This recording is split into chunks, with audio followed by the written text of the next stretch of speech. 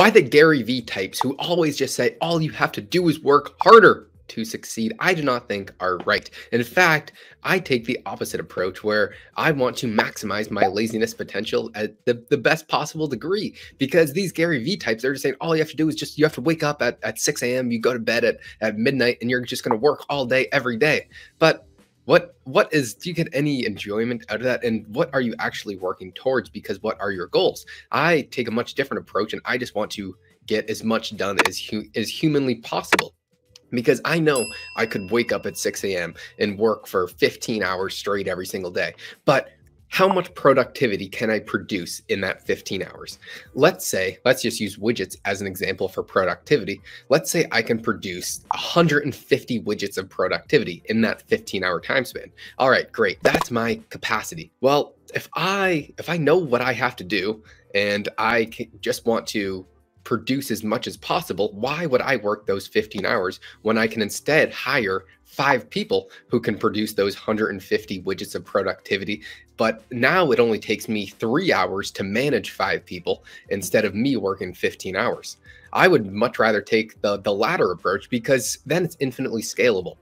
And then if you go and you hire 5 more people, now you have 10 people of productivity. Maybe you have to increase your workload to 6 hours a day, but you're no longer producing 150 widgets of productivity a day. Now you're producing 300 widgets, or maybe even many times more than that. And when you have this compounding effect of hiring more and more people and getting much more done, you actually your ability to work less increases. In fact, you can hire someone to do what you're doing, and then you don't have to do anything. And then you're doing the things that you want to do more of. And you're getting more done than the people who just think that their sole purpose should be to work hard.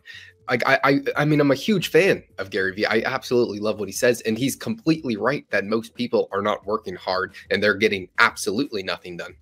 But if you have a plan and you're, let's say, running a business, I would strongly suggest offshoring and offloading anything that you do not have to do directly. There's going to be one portion of the job that moves the needle the most, and that's what you should focus 95% of your time on. And then you should hire people to fill the void for absolutely everything else. Therefore, you can be the most productive, as well as making your life much easier.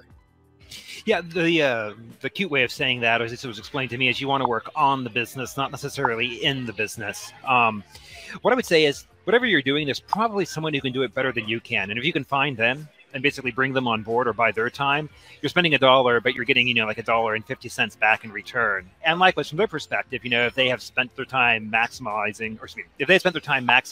whatever skill set they're doing, it's a match made in heaven. And so, yeah, absolutely, Josh. Certainly agree with that front. You mentioned when we first got into real estate, I was doing a lot of the management myself. And then I kind of joked that I put myself out of a job. Now, I still have a role. Don't get me wrong, as you always do need to have a role.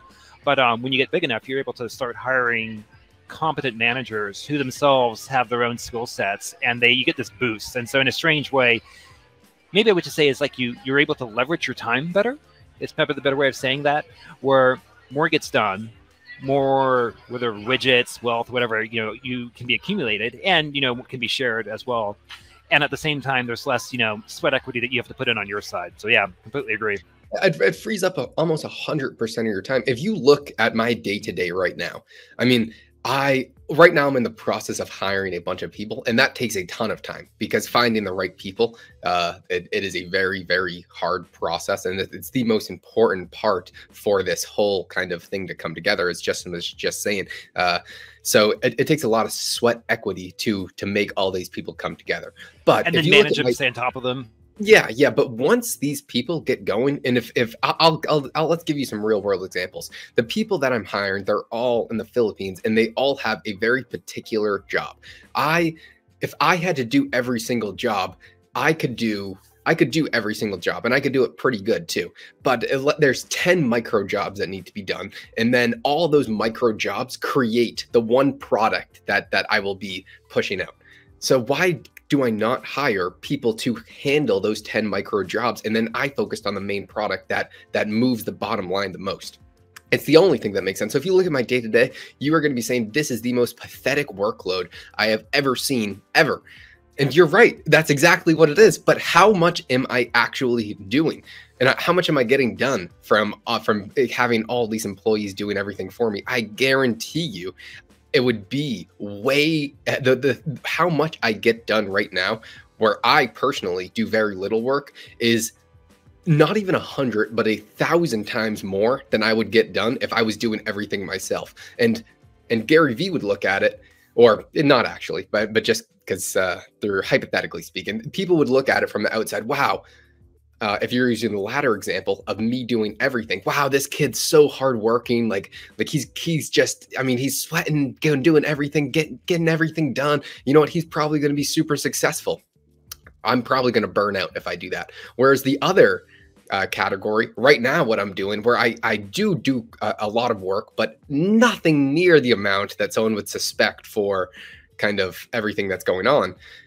If someone saw my day to day, they'd be like, "Oh, this kid's not going to do anything," because I mean, he's not doing anything right now. So I mean, like why would he grow a successful company? It's because I've automated everything, and therefore everything can grow without me being directly. The growth of my company does not have to do with how much work I put into it. It has to do with how good I hire people and the vision of where the business is going to go. Yeah, Josh, let me throw in one also word of caution here. So as many people probably know, like I grew up around the airlines in a sense in my 20s, and I saw the airlines. So just as you actually know, you can find good people, whether they're onshore or offshore. I would say that's kind of irrelevant, although not necessarily entirely. That's what I wanted to go into. Think about what happened with Boeing recently in the 737s. You had Boeing that was basically outsourcing a lot of the development of that.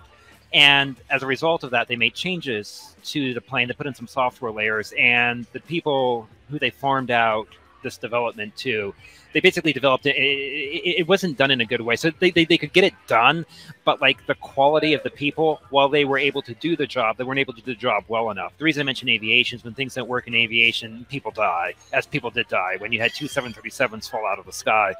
So my point, though, is that I do think that one must always be cautious in the sense that there are some things you can definitely farm out to overseas, but there's other things I think you want to keep closer to home. And if I was ever, running a tour, or if I have found that from my perspective, I very much like to in-source roles. So don't get me wrong, I like to offload work, but I like to offload work to entities that I have a stake in myself. And that just might be a personal preference, but just as a quick word of caution, just as you can go too far on, I've got to do everything myself, you can also go too far and we're going to completely outsource everything.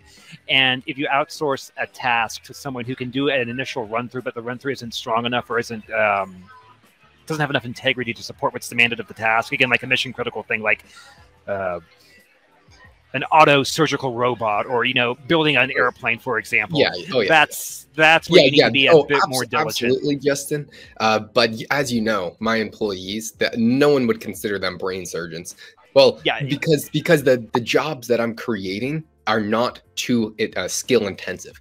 It's pretty easy for someone with a decent degree of knowledge to do the skill set that I need. So it's very, very easy for me to hire people to put in that position. And everything's online. I mean, if I was running a business where I was a product distributor, I mean, I would need people wherever I'm living to kind of micromanage at a much higher degree. Yeah. But it's also, I would consider that working smarter, because I'm designing my business around the fact that I do not want to have too many skilled labor positions that I can't fire, because I do not want to be reliant upon the employee. So I want to design a business that is very easy to replace whoever is needed to be replaced, as well as it's not going to impact the business too much if someone leaves.